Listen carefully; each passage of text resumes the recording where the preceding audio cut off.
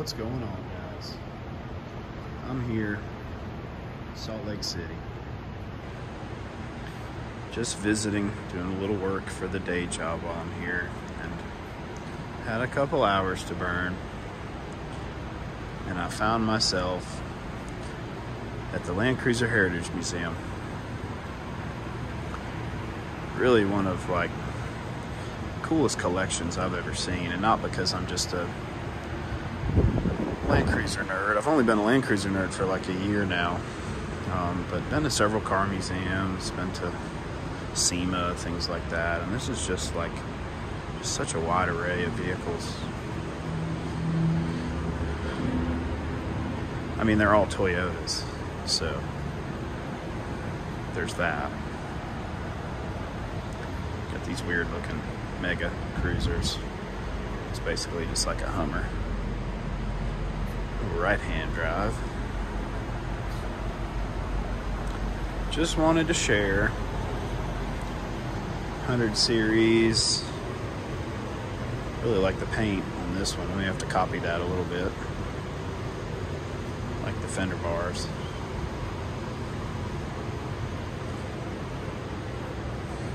That's a 105.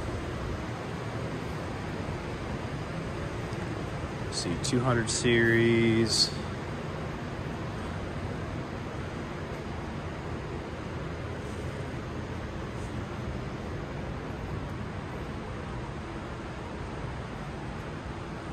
I'm not the only one here today. Actually, I am, other than the nice lady that works here. Got here at 8 in the morning.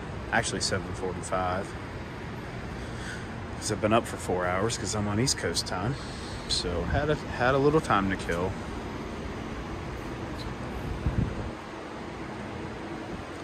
Just wanted to take you guys along with me. I know that my buddy Winch Outdoors will be slightly jealous. I already talked to him. Told him I'd buy him a t-shirt and a sticker or something. He's gonna send me some things. And I say I'm a Land Cruiser nerd. I'm really not, because I don't know like all the different model numbers and years and things like that. I know that with Jeeps for sure. That's where I started my life in off-roading.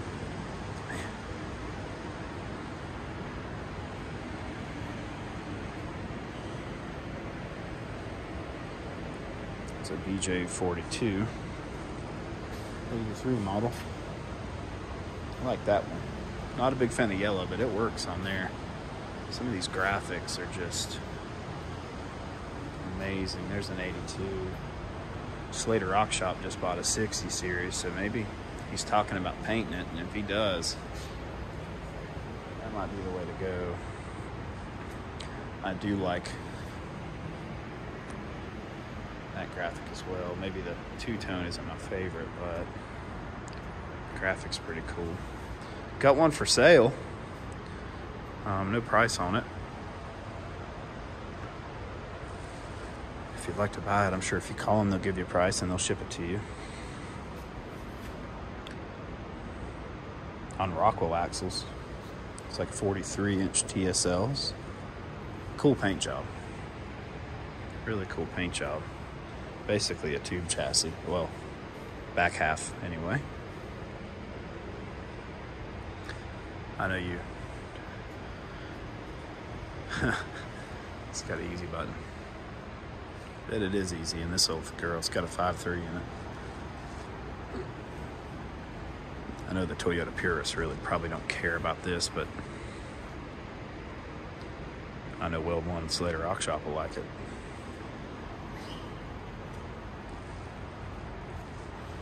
Another 60.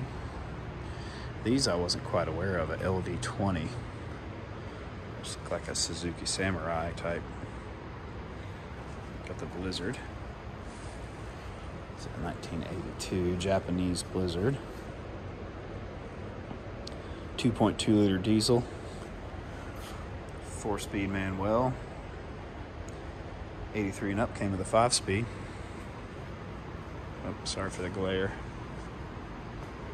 This is the one I had the graphics of. Got the barn doors in the back. That's cool.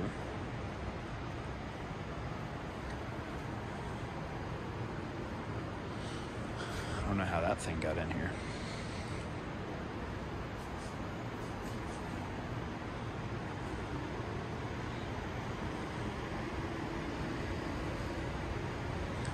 Got some really cool signs and things in here too, which I can get down on and appreciate. I'll show you some of my favorites here. I do like that BJ42 I showed earlier. This one's also really clicking my trigger. Just nice color, nice stance. Got a warrant on it, some kind of like infrared camera.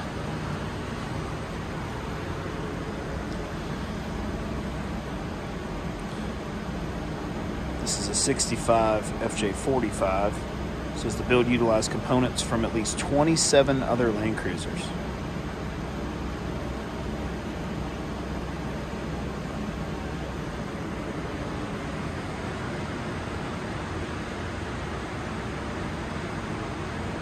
Looks like they robbed a DNR truck too.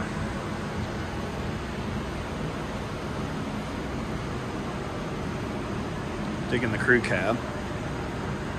It's really cool. This one, somebody swapped a Chrysler motor into it.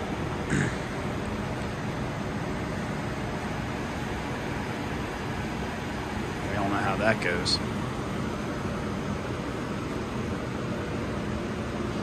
Was actually in a forest fire in California, 2018, Northern California, Butte County, not sure how you say that, but it's a sheriff rig, and they donated it. Oh, GM motor.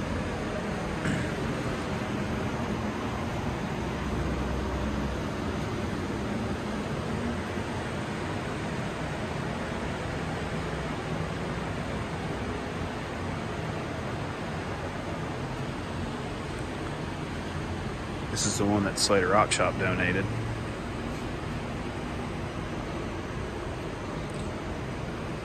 He had a GMC Jimmy 73 model look just like this. It's a 1960 FJ28 LVA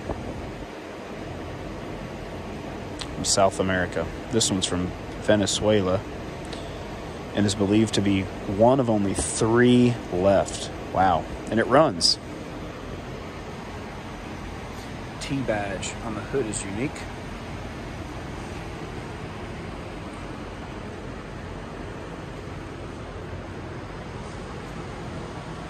This is a FJ45 LV.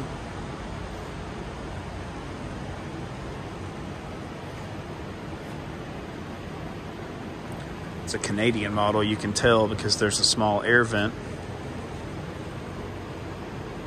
above the windshield.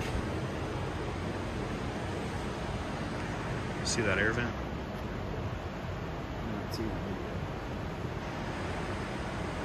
And it's got smoker windows. Get the air flowing in that.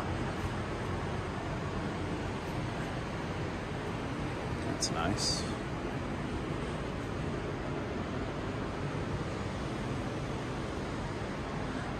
This one's pretty cool too. Wood bedsides on the inside. Big snorkel.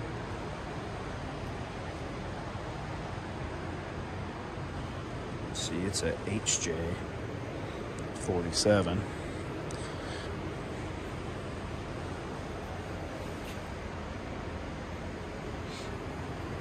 If you don't know what an HJ is, you probably can't afford it.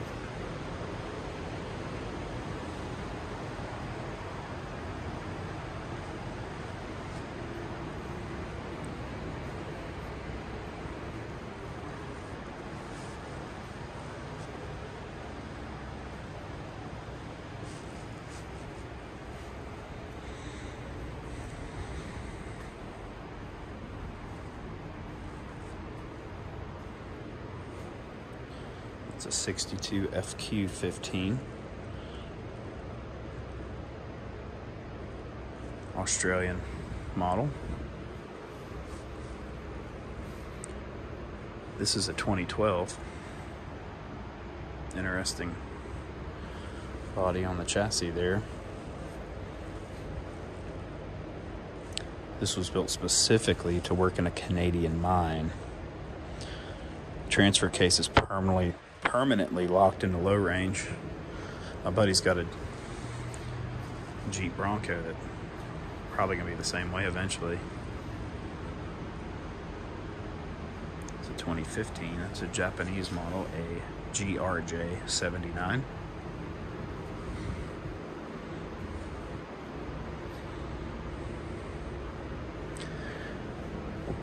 This is a 79 series on an FZJ80 chassis. 93 80 series chassis with a 79 body. Really cool. Not a huge fan of that graphic. Go to Piedmont, a lot of tattoos look like that. But cool rig. Can't get back there, don't want to cross the line, but see that bed there.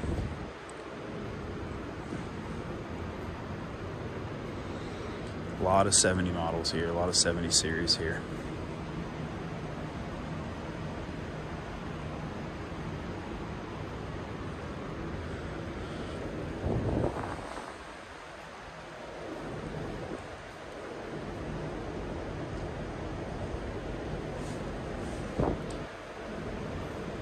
It's so cool that this body style hasn't changed in so many years. Again, I can't tell you exactly the years, but you can't tell the difference between like an 89 and a 2015 unless you read the tag.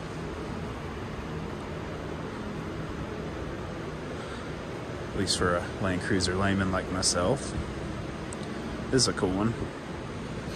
1998 HZJ 75.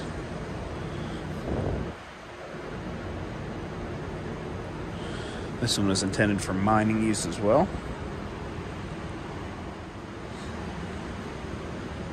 There's an 88. There's the back of that. This other one. Really cool rig.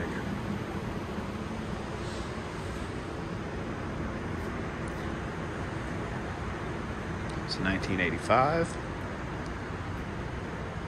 1989.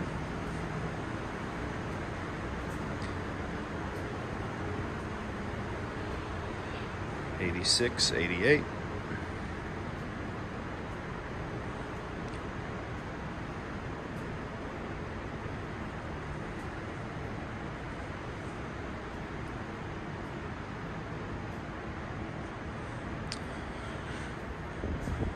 There's one for Winch Outdoors.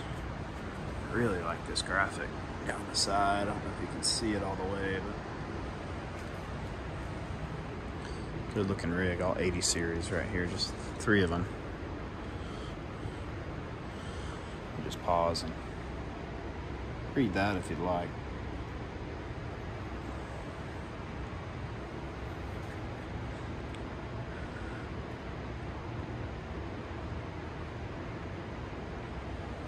It's got a set of Hifley Vigorous MTs on it. Man, such a clean 80 series. That's the 40th anniversary edition.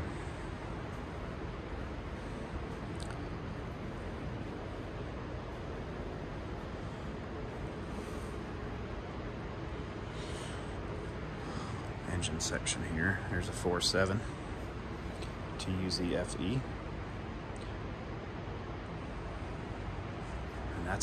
This is a really cool rig. Probably a lot of great history around this one. I believe this was a Moab tour rig. 1978.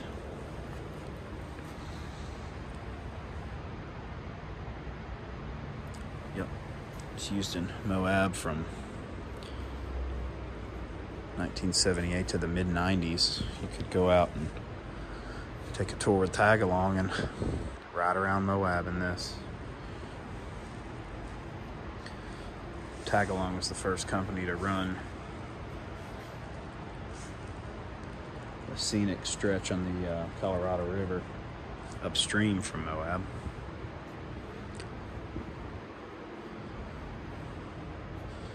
In 1978, and then here's a little tow rig,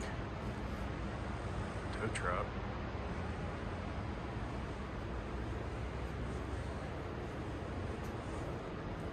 It's a 1965, or excuse me, in 1979. It's a FJ56.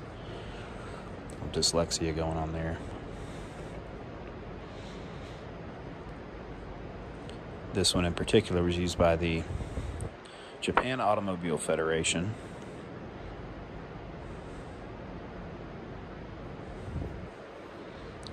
Basically just a kind of like a state-run or federally run tow truck company.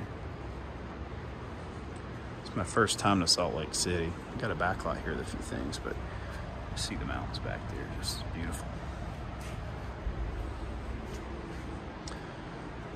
Well, this video's probably long enough, so I'll share some pictures, but just what a cool place. If you're ever in Salt Lake City,